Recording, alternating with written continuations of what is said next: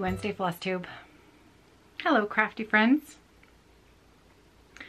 I just wanted to mention right up front, offer my condolences and my thoughts with anyone affected by friends or family or yourself in Lebanon and the terrible blast that happened yesterday. And I know as we watch the details of that unfold and the loss and the injury and the absolute devastation happening there, I just I hope you're safe and I hope you're okay. Yeah, it was, I saw the news. Usually if something happens that I should be aware of, John will message me and make sure that I tune in online and figure out what's going on. So it was shortly after I put the video up yesterday that I found out. So crafting chat for today. I really don't have much to share. I worked on my exchange piece last night. But I'm not going to share that every day just because it is supposed to be secret stitching. And I feel a little bit like I'm spoiling surprises for Kimberly if I try and share it every day. So, but clearly you saw how much I had done. I need to make that work a priority so that I can get it out in the mail to her in time. So I'm knitting on my sock while we chat today. I have done exactly one row of the heel flap since the last time I shared it with you 2 days ago. So I would like to do a few more rows than that today. But my main crafting that I'm going to be doing today is sewing. I have some bags cut out that I'd like to put together, and today is a perfect sewing day because I have to kind of keep the weather in mind when I plan out my work. I know it sounds really funny, but it's just yet another one of those things when I'm working with solar power as my main source of power for my sewing machine, and we have a few days in a row of gray weather. Then if I don't plan my work accordingly, then I end up having to run the generator a lot in order to charge the battery so that I can use the sewing machine, which isn't a situation I like to get into because it feels wasteful to have to do that when, you know, if I just plan a little more carefully, keeping the weather forecast in mind, then I can sort of stay ahead of the game. And then when the weather is sunny, then I can spend the work hours during the day. I can spend those hours sewing what I've prepped during the gray days. So, and today is a doubly perfect day because it's cool and it's quite windy, which means that we aren't wanting to necessarily be outside all day because the weather is so perfect and lovely that, you know, Nicholas would rather be out in his kayak than sitting inside playing with a dog or, you know, playing Legos or things like that. So today is one of those perfect days. It's bright outside. It's quite windy. You might be able to hear, I have the window shut so that we won't get wind noise in the camera, but it's nice and bright. It's windy. There are white caps out in the open area of the water and it's cool. It's quite cool. Now, I have two different warm things with me at the moment. I have my gray cardigan and I have the maroon cardigan that I wore yesterday. I have lots of shirts to wear underneath, but I only have two things to keep me warm. And since it can get, when it's windy, like really windy, our cottage is quite well insulated, but it can, you know, be a little bit on the cool side. So you're gonna see these, you're gonna see my clothes over and over and over again. But I don't think you'll judge me for that. Anyways, so yeah, it's a perfect sewing day, so I'm gonna get to that. I'm going to do a little bit more work on my sock. I'm going to work more on my mystery smalls exchange. And I thought maybe you might like a peek at some of the other things that I brought with me that I won't be working on for the next little while, but dreaming perhaps of fitting a few stitches in between. So I'm gonna just pick a random bag off the shelf and let's have a peek at what's inside. So I'm gonna try to pick something that I haven't shared with you in a while. So how about, should we pick stitching today? Since I've already shared my sock. So let's pick this one. Because there are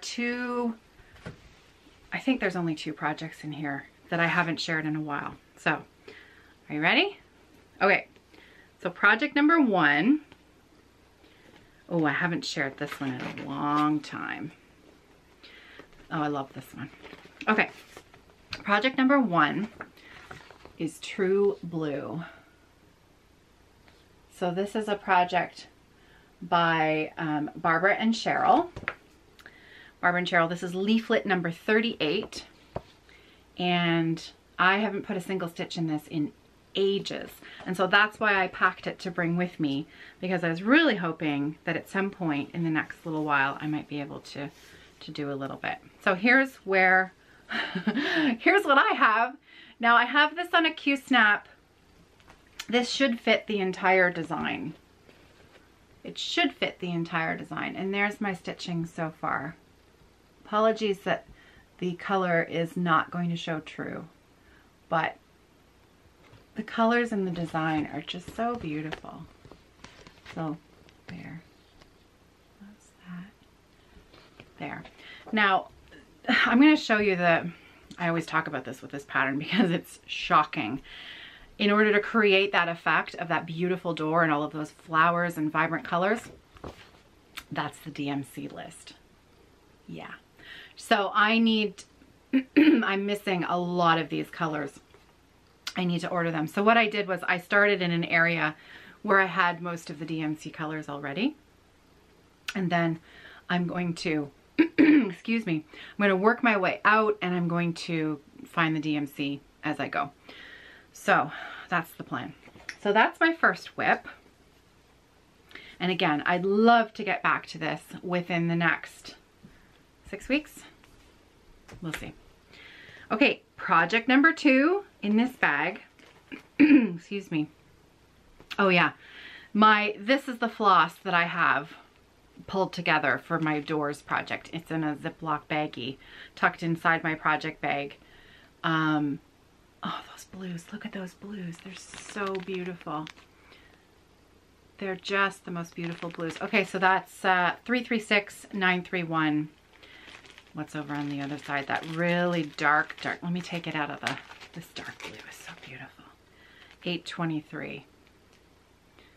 823. There. Can I get that? The focus box keeps moving on me. There. Oh my gosh, look at that blue. I think that's got to be one of my most favorite dark blues. It's just, isn't it the perfect color? That's beautiful. 823. Beautiful, beautiful, beautiful blues. Now I want to work on this project more than ever. It's funny how color just does that, right? Okay, the second project and the last project in this bag is a favorite by many, Quaker Diamonds. Love this project. Quaker Diamonds, of course, by the one and only Karen Kluba of Rosewood Manor. Now I am stitching this with a floss conversion done years and years ago by Vicki Clayton. So she put out a silk thread conversion kit and I bought it at the time. Sadly, she is no longer making floss. She's no longer dyeing silk stitching floss, which is a shame because man alive, her colors were glorious. Okay, so here is where I'm at.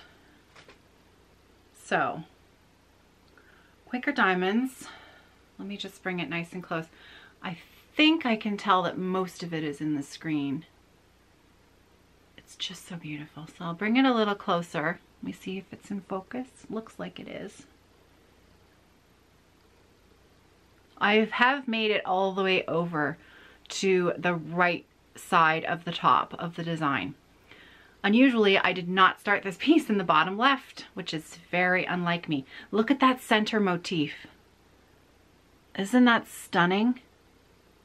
Sorry, I know there's a wrinkle in the middle of it, but I think you get the idea. It's just beautiful. And this one here, I loved stitching that one. That was really, really fun. So next up, I'm going to finish that one there, that diamond. And this diamond, of course, right there. Just love it. It's so, so pretty. So pretty. I think, is that shows there. I just don't have enough time. I just don't have enough time. Ugh. I want to stitch and make and knit and sew, all the things. All the things. It's just, it's happiness. Happiness in a project bag. Okay, so that's it. I hope you enjoyed that little bit of a view of my stash and treats that I brought up to keep me company this summer. And I will pick a different bag maybe tomorrow. So we'll see what else is in the treasure chests, in the tickle trunks. Okay, so I will say goodbye for today. I have some more whips to share with you in the viewer whip parade. I still have lots of people to email for update photos from sending me emails in the first 2 weeks of July. I'm slowly making my way through those. I think I did 4 or 5 more last night, and if I email you, your whip might not show up the very next day, but it should show up within a couple of days of me messaging you. And thank you for those of you who have emailed me back and shared a little update on yourself and your whip. It's been lovely. So it's been really nice to keep in touch. And as I've said before, it's a favorite part of doing these videos for me, is adding those in at the end. They're really, really fun. And I'm glad so many of you enjoy seeing them as well. So it's a bit of a special treat for me to be able to do that. So thank you for sharing. Okay, so I'm off while the sun is still shining and my batteries are still charging outside. I'm off to start up the sewing machine. I might heat up my coffee first. Now, when I say heat up, what I mean is add some more coffee and boiling water to it.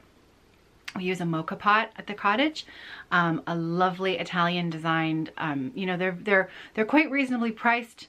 There's those small metal, you know, they screw apart and the coffee goes in the bottom and then the water comes up through the bottom like a percolator, and they just make delicious coffee, and it's the best way for us to make coffee here with no machine, and I love it. So I'm going to freshen it up with a little bit of coffee and water and get to work. So thank you for visiting with me again today. I hope you're well. Please take care of yourself, and I will see you tomorrow. Happy stitching, everybody.